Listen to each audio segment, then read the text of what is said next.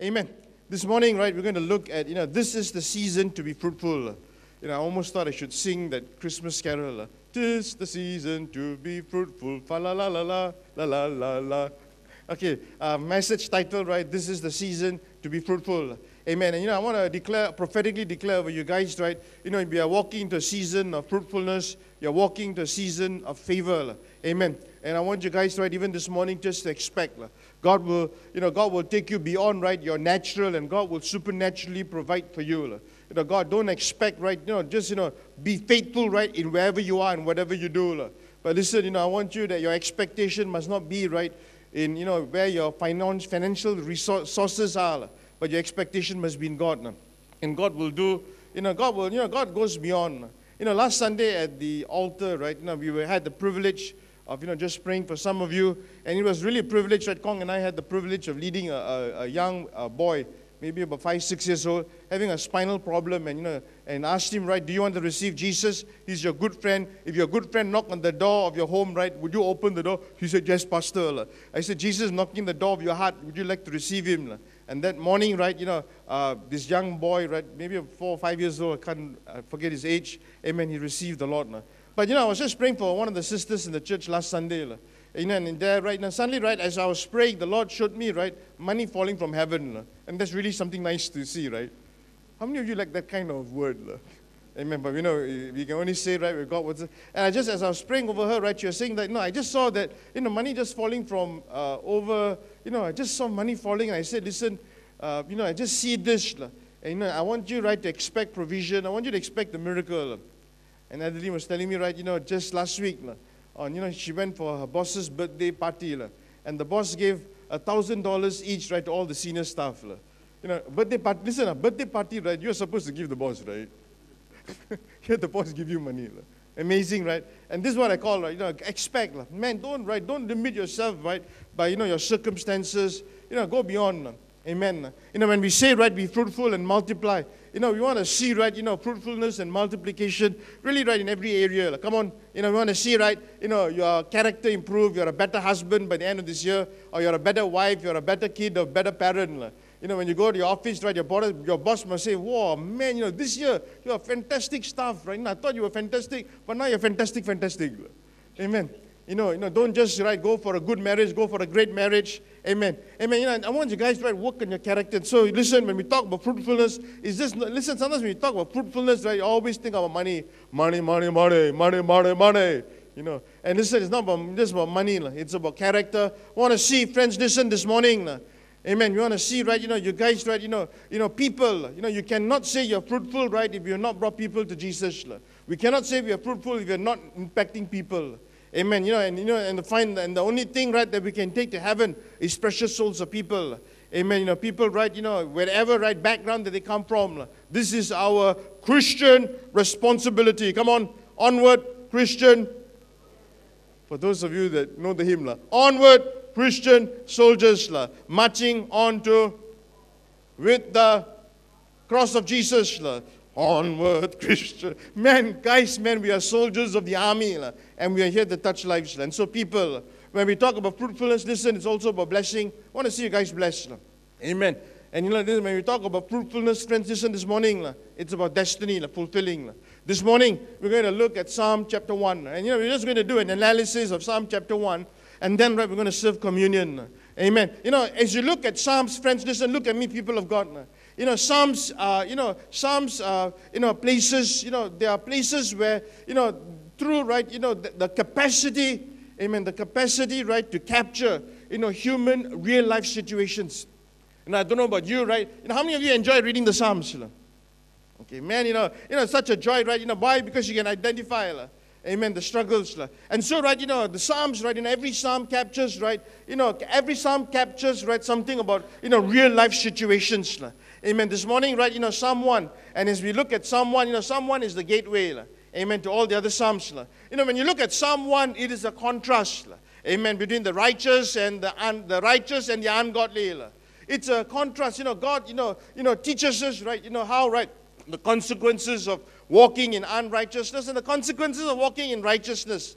Amen. Someone gives us, right, a lot of fantastic truths, right, that each one of us, friends, listen this morning, right, can base our life upon. Amen. Someone, right, speaks about, what we should do and what we should not do. Amen. As I was preparing this message, amen, I was just thinking, right, our whole life story, right, can be defined by just two words. And those two words are, one of my key words for the message today. Come on, someone say do. And someone say don't. Amen. Do and don't do. Do and don't.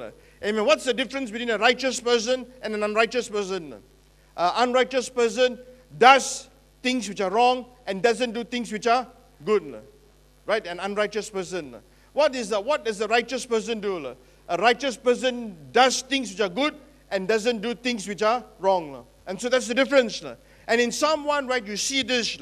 Don't, amen, don't, and then God says do. Amen. What are you supposed to do? Do the things that He has called this to do. And so someone is a contrast. How, right, the consequences of walking in righteousness and the consequences, even this morning, right, of walking in godliness. In Psalm 1, verse 1, how does the scripture start? Come on, say this with me. Blessed is the man. Come on, someone shout out, say it as though you believe it. Blessed is the man.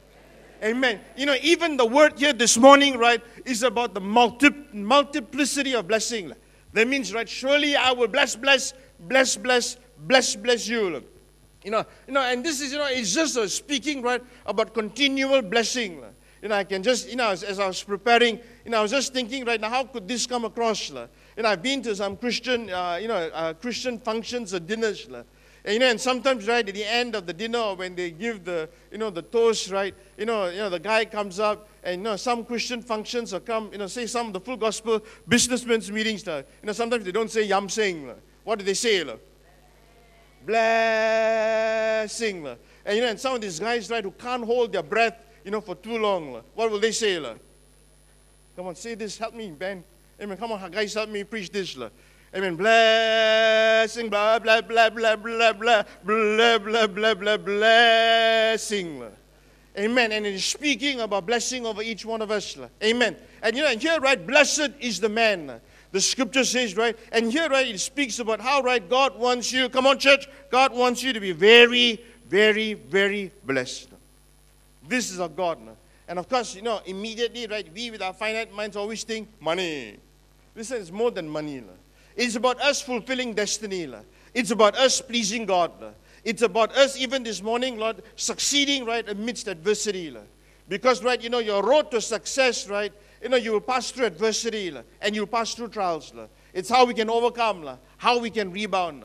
Amen. And so the scripture declares, right, blessed is the man. Come on, say this with me. Blessed is the man. Blessed is the woman. Look at the person next to you. And if it's a man, say, blessed is the man. If it's a woman, say, blessed is the woman. Come on, everybody.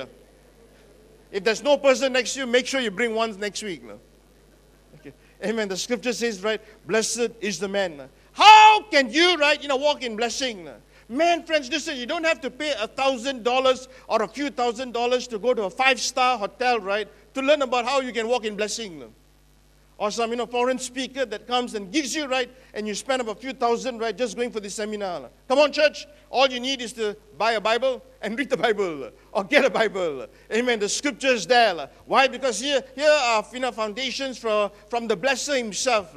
Why do you want to go, right, through agents or people, right, when you can go to the direct person that blesses? Why do you want to go, right, man, sometimes, right, listen, go and, equip yourself. But listen, the priority is the scripture. And the scripture says, right, blessed is the man. So how do you want to be blessed? Come on, how many of you want to be blessed this morning? Come on, how many of you want to be blessed? Make some noise. Come on, how many of you want to be blessed? Say, I want to be blessed. Come on, how many of you want to be blessed? Say, surely surely in blessing, God will bless me. Come on, if how many of you want to be blessed? Do the blessing right like they do the yam sing. 1, 2, 3.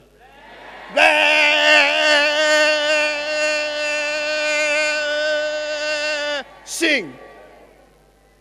Well, you're very good, huh? Now I know who to get right for some of these dinners. Amen. Blessing. Amen. Hey, by the way, how many of you, listen, I've just got one gift. How many of you can, who, the first person that puts up the hand? Okay, maybe someone can help me. Darling, you want to stand up and just look? Okay, question. And the person who can do this gets a John Maxwell book. Come on, look at the person next to you and say, wow. Okay, okay, the question is this. Are you ready? Are you ready? Are you really ready? This is a TV show. Question is this. Who is the person here that can say someone by heart? Okay, out. Come on. Someone. Blessed is the man who walks not in the counsel of the ungodly, nor stands in the path of sinners, nor sits in the seat of the scornful, but his delight is in the law of the Lord, and in his law he meditates day and night. He shall be like a tree planted by the rivers of water, that brings forth its fruit in its season, whose leaf shall not wither, and whatever he does shall prosper. But the ungodly are not so, but are like the chaff which the wind drives away. Therefore the ungodly shall not stand in the judgment, nor sinners in the congregation of the righteous. For the Lord knows the way of the righteous, but the way of the wicked shall perish.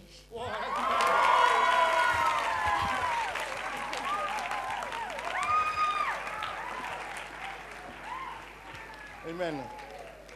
Amen. Amazing, right? Man, get the word in.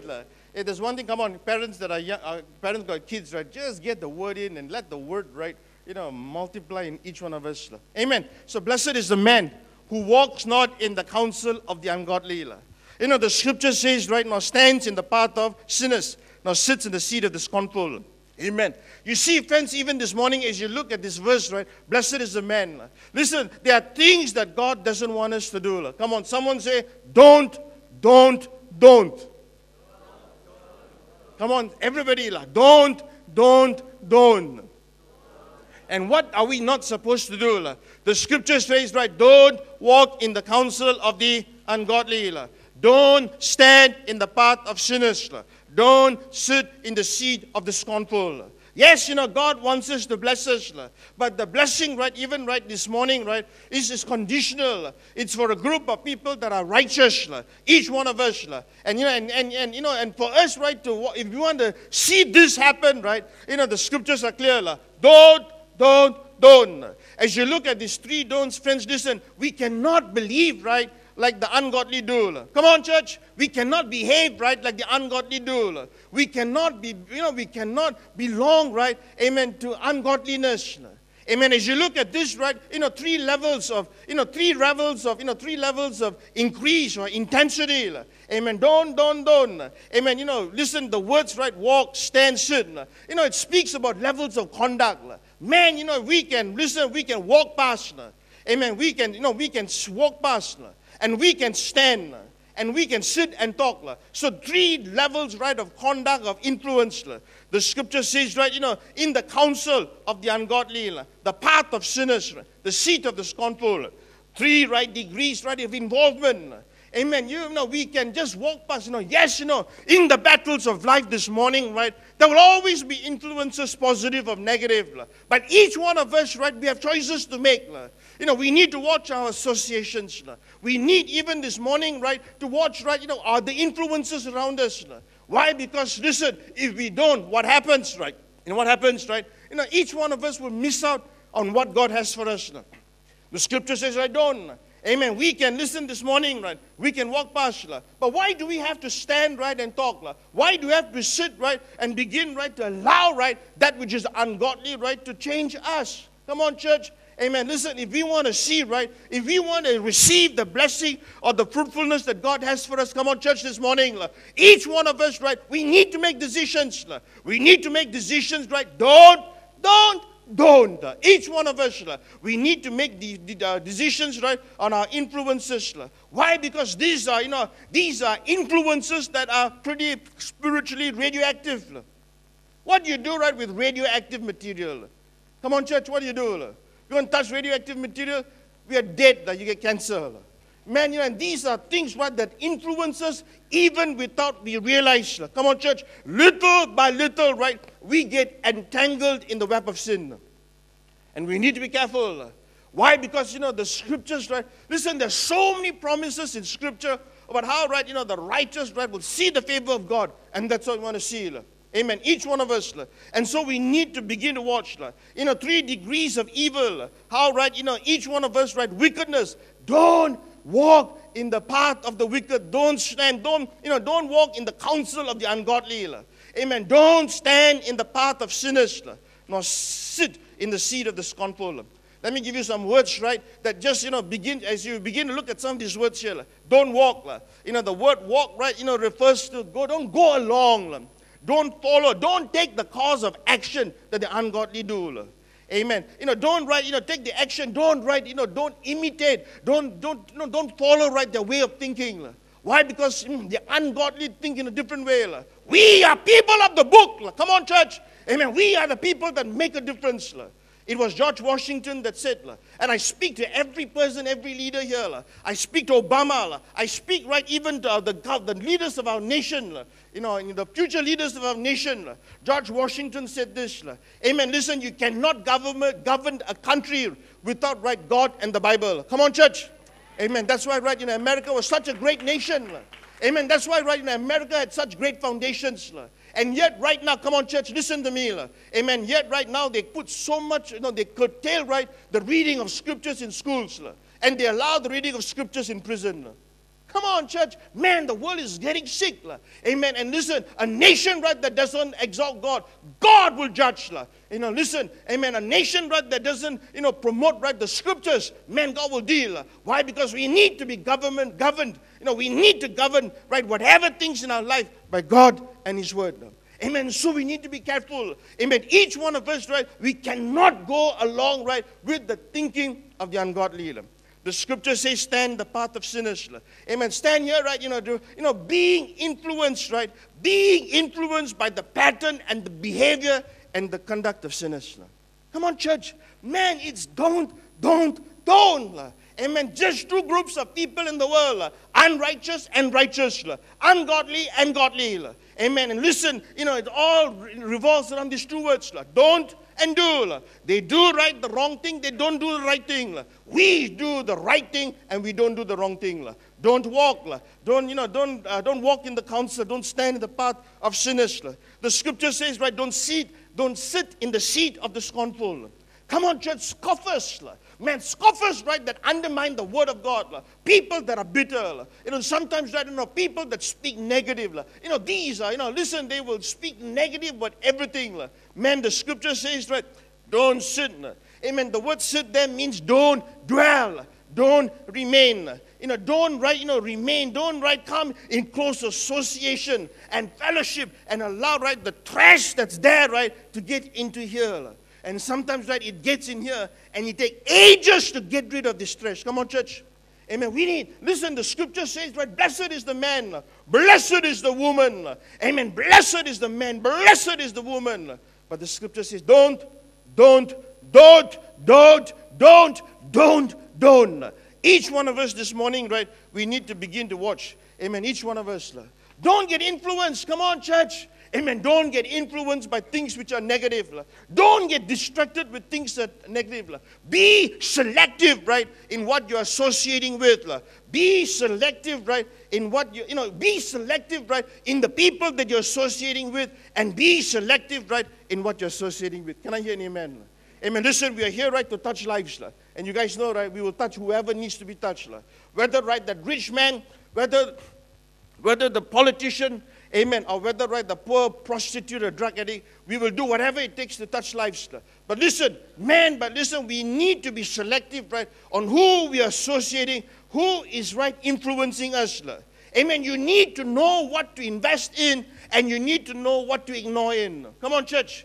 Amen. If you and I, right, want to make this journey of walking, right, with the blessedness and the fullness, right, of whatever God has for us, we need to know what to invest and we need to know what to ignore. Amen. And so many times, right, listen, we get distracted, right, with things, right, that don't matter to eternity.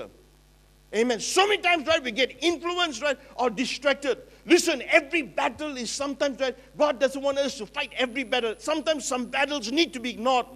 And sometimes when you and I go through the journeys in life, right, we need to begin to ignore, right, some of the things that don't matter for eternity. Can I hear an amen? And I heard the story, amen, of this.